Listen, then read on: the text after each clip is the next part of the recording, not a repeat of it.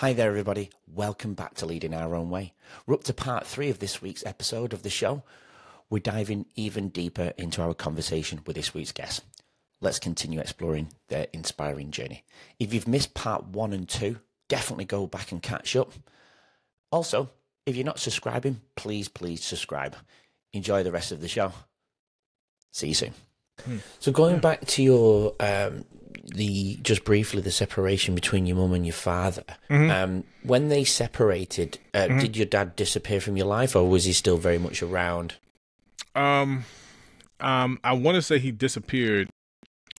Just because he's probably more than likely, I believe he moved out of state at that point. Did I miss that element? Yeah, I believe I did, because every kid loves to have his dad around.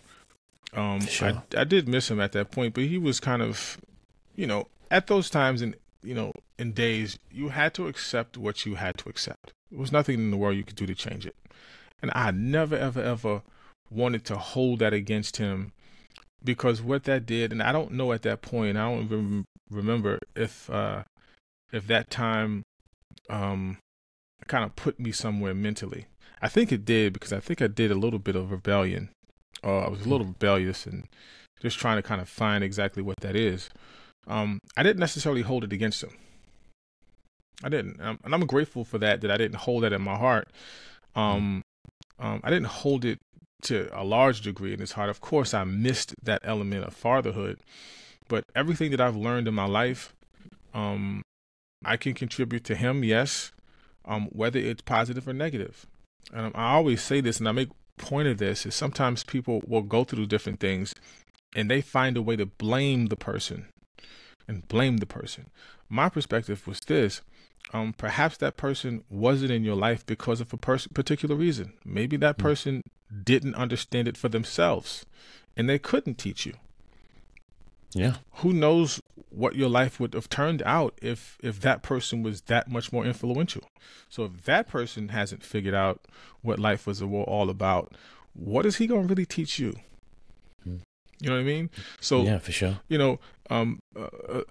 Leading your own way, in my perspective, is just that. Even when your parents, to some degree, have dropped the ball certain times in your life, it's still up to you to not hold that against them to that degree, but move in a direction where you're healed. And of course, that's a process. You have to mature to that point, but it is available to you. I didn't have consciously in my mind to not like him, to hate him. No, he had a journey he had to go on himself. And I'm grateful that I at least had the mind to say, okay, so I don't want to do that. I'm going to keep music at the forefront of my life. I'm going to move in that direction and be better. Of course, it was hard. It was difficult, and I didn't understand it at that point. But as you age and as life kind of goes on, you can understand as an adult why adults make certain decisions. When you become mature and understand what that is, sometimes it's difficult. For me, it was just like, yeah, I understand. So it did affect me to some degree, but I'm grateful it did not affect me to a point where it just takes me out. And I believe, and I'll say this, and I hope I'm not putting anybody's business out there. To some degree, my father had fathered children. And sometimes those same children can hold, sometimes the perspective of those children or the life that they have can be held up by the forgiveness or unforgiveness of that sibling or that father or that parent that wasn't there. And sometimes it'll even stifle you on how you live your life, right? So you're looking for somebody to blame for your life turning out the way it's turned out. And I'm sorry, but at some point, when do you decide to live your life? When do you decide to live your life and not allow what has been a part of your life to dictate where your life goes? So for me, I'm grateful just for a mind, and it had to be only by the grace of God that my mind matured in that way. My father is not here. He has transcended. He is in the spiritual realm. I cannot hold him accountable for anything at this point in my life, right? So I have to be better. I have to understand that maybe he did not understand what that was. So I'm not going to let that dictate my life, and then my life turns out to be as crazy as that was for him at that point. No, that wouldn't be fair to me. No. Right. You know what I mean? Or because you have children. So you know how generational curses happen or generational mindsets happen? It just keeps going on and on and on. When do you stop and say, wait, I'm not going to think like that. Wait a minute. I don't know why it didn't happen. Let me find a way to heal myself and get to a point of where leading your own way. Thank you for the name of your podcast. Leading your own way pushes you to think that. Leading your own way. Is it a task? Is it hard? Yep. But I am not going to allow my life to be dictated by someone else dropping the ball in my life. I should be mature enough to understand how that works. So I'm not going to make it worse by contributing to the mindset and kind of perpetuating it onto my children and perpetuating it onto my life. And it kind of goes on and on and on and on. At some point, you have to stop. So it did affect me. Yeah. But at some point in your life, for me, I had to not allow that to dictate what the pace of my future was going to be. Yeah. I think the reason why I asked that question, because I was picturing you on that staircase of your music and you not wanting, your friend to hear you. And I think that was around, you said that was 16 years old. And I think you said early in the pre-chat when we met a few weeks ago that they separated around give or take 13 years old. And when you don't when you've had a man in your life and you've had that role model and you've been given the gift of music, all of a sudden that's not there. Is that part of, maybe we're digging too deep here, but I was thinking maybe that was the build up, the lack of confidence, maybe the shyness around the music talent that you had that was hidden, essentially, It could have been. I can't contribute that to him not being there. No. It's just I was a shy guy. I mean, in the 80s, nobody was saying, yo, sing. Nobody was saying that. Not to me. It was saying, shut up. Like, I don't want to hear that. I want to hear that.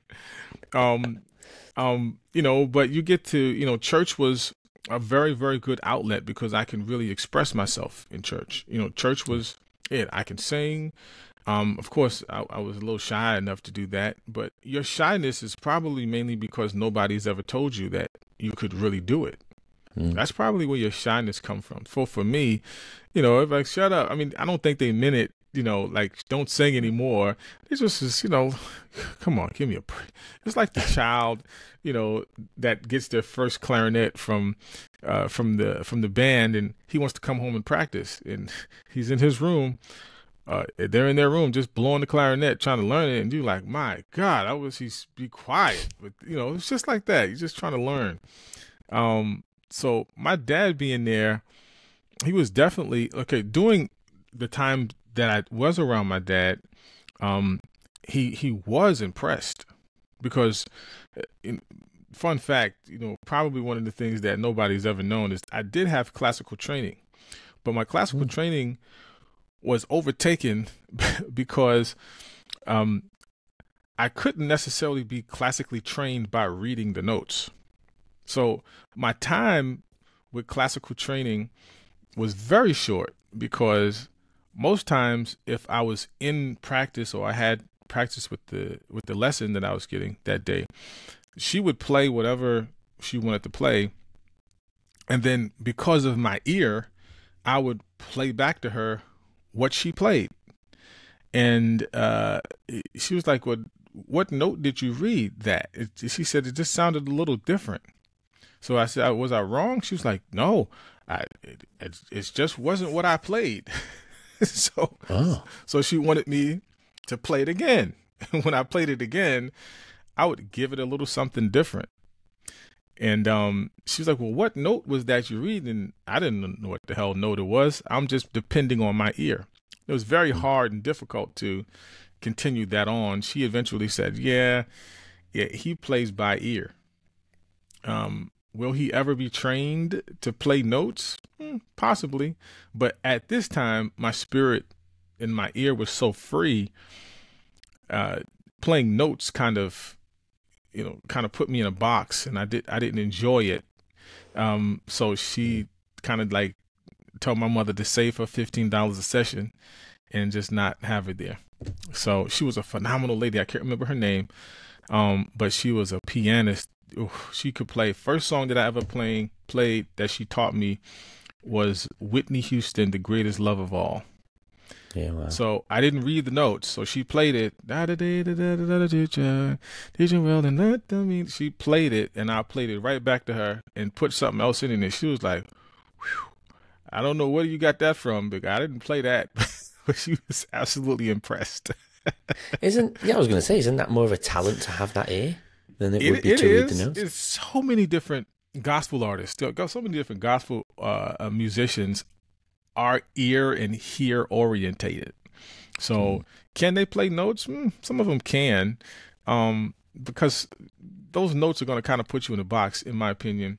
And if you could have a great ear and play notes, you're getting all the gigs, all of them, of them, because it gives the feel and it gives the structure both at the same time. If you can do one, you're more likely going to get a gig. If you can outright play, you're going to get a gig. But that playing note and reading sheet music, that's going to get you the gig. Absolutely. No questions asked. So for me, more or less than anything, I'm going to get the gigs that's going to be free, that you're going to have to kind of go and improv the whole thing. And I enjoy those. Can you read the notes now? I could read a very, very small amount. I never disciplined myself to really understand the notes. I can read treble staff, I can read all of it. I know what the notes are. I can't get my brain past what I hear. So you have to shut your brain off and look at the note and play it. I couldn't figure out that. I was too free of a player to just play notes. Yeah. The gospel journey was quite big for you, wasn't it, during those years? Mm-hmm. I was a part of course, the church, which was very influential throughout my music career. I played with my first gospel gig was of course at church, and then I got into playing quartet music, which is a style of Southern gospel with quartet singing. That was fun.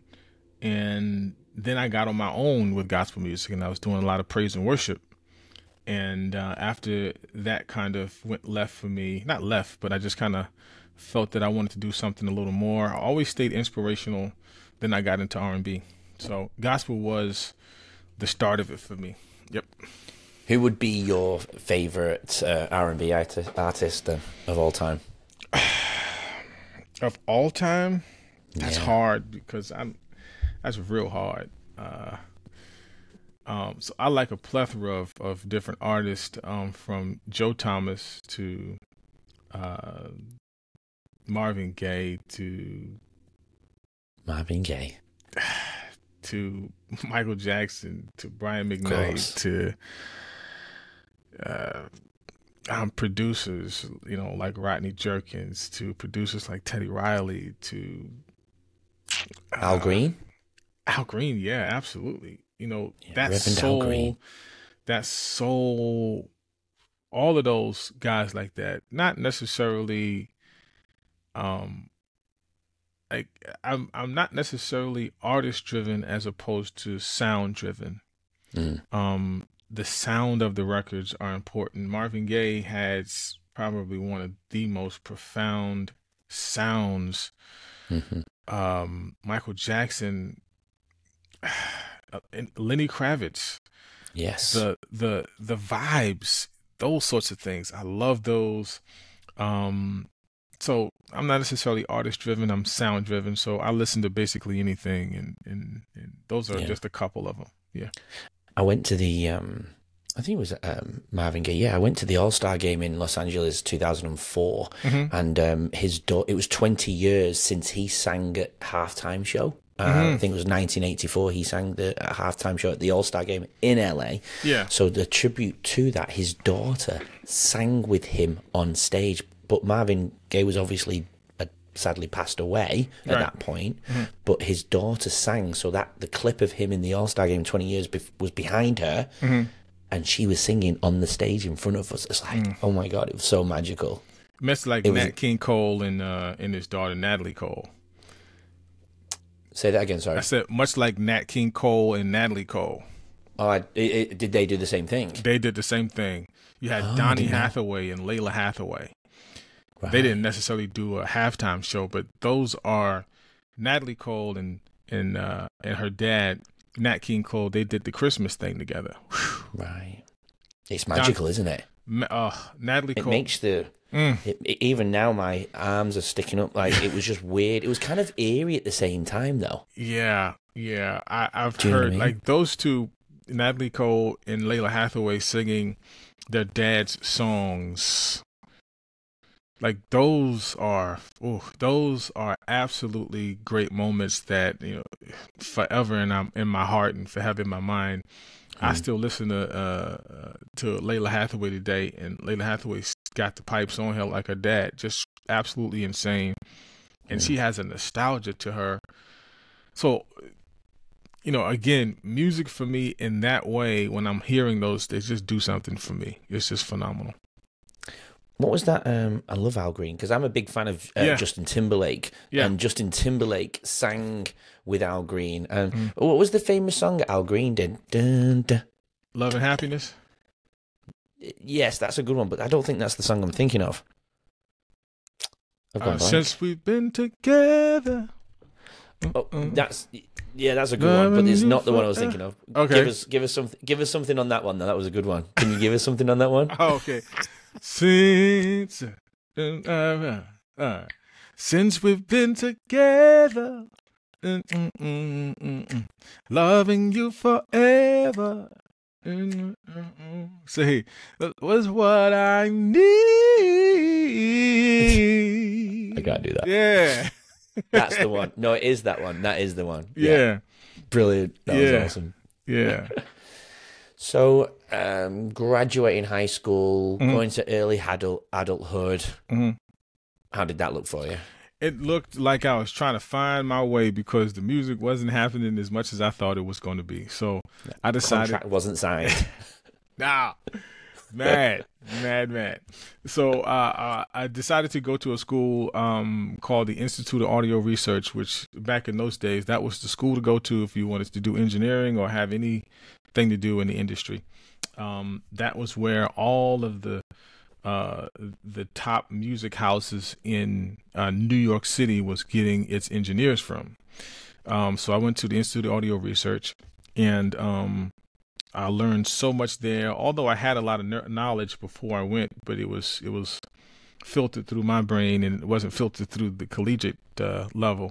So I decided to go there and graduated from there with a certificate in audio engineering. And I was at those times where computer music was just being introduced. So I learned a lot about MIDI in its beginning stage. I learned a lot about computer music in its beginning stage, in mixing and mastering. Those were my bread and butter. I love to do the mixing and the mastering, and I still do that to this day. Editing, and at that time it wasn't computer editing, it was reel-to-reel editing, so you were splicing tape and all of that sort of stuff. So that's what had happened then. I had a child in 1998. My first daughter was born, and during those times, if you're coming up in those times, you were going to intern. You wasn't going to get no money. You'll be lucky to get bus and train fare from Jersey to New York every day. And that was the time where you was more likely going to be getting coffee and all of that sort of stuff. I had a child. I couldn't subject myself to that. Not that I was better than anybody else, but I wasn't going to, get milk money and pamper money from doing errands, trying to, get a career in music. So I went to work. Yeah. I still did the IAR thing, and I went to work and took care of my child, and just kind of tried to do it on the freelance tip. and just do music around the way. And it just matriculated into so many different things. I guess your life that you choose to take, it kind of works for you when it works for you, and it worked at that point. And IER was where I was from at 1998. No, that's 97. I'm sorry, 1997. That was IER. 98 was when my daughter was born, and there you go. Yeah, wow. Yeah. You were pretty young then, weren't you? How old were you in 98? 1998, I was about 20. Yeah. 20. And Yeah. you had a child not long after that as well, didn't you? Mm-hmm. After that, I had another child. No, 1998, 2003. 2003. Okay. I had another child. And yeah, was it 2003? I thought it was 2001. Was it 2000? No, my third child was born in 2003. Yeah, 2001 was my middle son. Charge it to my head, not my heart.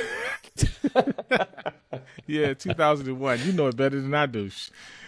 Yeah, 2001. I had my son. In 2003, I had another child. Yeah, I was married in 2002 though. So Yeah, wow. you see how that short span of window happened. It's like you're trying to figure life out. Music was always there. You're just trying to figure life out, and when life happens, from the choices that you make, you have to rebound and you have to figure out what you got to do. And my decisions, I'll say that maybe my decisions may have slowed down the level of music or career that I wanted to have into it. But everything's happens for a reason. I don't look at it like that way to some degree. I'm grateful that it's just available for me to use for my peace. And maybe it's just a gift that I have for me that I wanted to share with the world. So I don't look at it as a bad thing necessarily. I've definitely rebounded from it, and I'm living great. I'm enjoying life at this point. So that's what it is. Yeah. Yeah. So you separated from your partner, your wife at that point. Mm-hmm. Where did your music direction go then? Music direction was still now. I was actually really heavily into the quartet scene and gospel music. Yeah. I stayed there for, I don't know, a couple of years. And I decided at that time that I wanted to do solo stuff. So, and then I got 3 gospel records that I did after I assisted them creating a gospel quartet record for the group.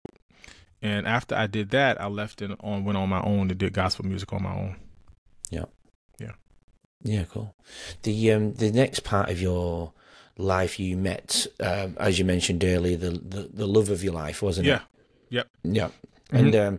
And you were with your wife for how long? For 21 years. Yeah, wow. And that's what my third child. Yep. Third child, yeah. Yep. Kiara was born in 2003. Yeah.